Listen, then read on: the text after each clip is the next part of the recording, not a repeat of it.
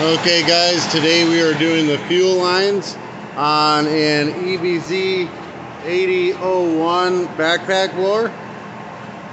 First thing we're going to do is remove these two fuel lines. Then we're going to go ahead and spray off with some brake cleaner or carburetor cleaner just around that grommet, just so no dirt falls in. Use a flathead screwdriver and then you're going to get underneath it and pry it up. It takes two hands. Now we're going to remove this rest of this from this, and we're going to reuse this grommet on this one. I'll see if I can get you in the description below. I'll put grommets, fuel lines, filters, brand new carburetor, anything I can find for this that you might need. Make sure all that dirt's off there. There we go. All right, hold on.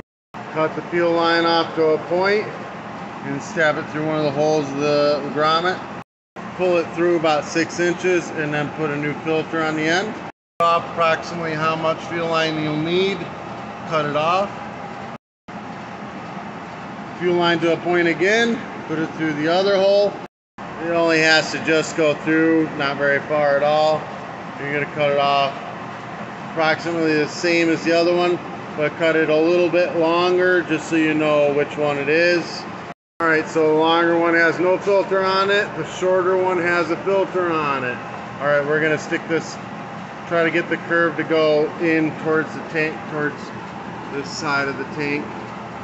Push the back half of the grommet in, and then the other side you're going to force in with a flathead screwdriver. Just work your way around slowly until you get it all in.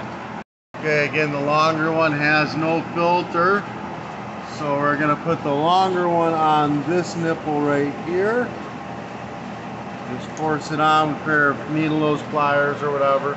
And then the shorter one will go on this nipple back here. So the nipple closest to the primer ball is the one that takes the filter. Then prime it up, make sure everything's working properly. And then there you're ready to go. Unfortunately, this one needs a new carburetor as well. I'll have to order that. I'll put that in the description below. But that's how you do the fuel lines.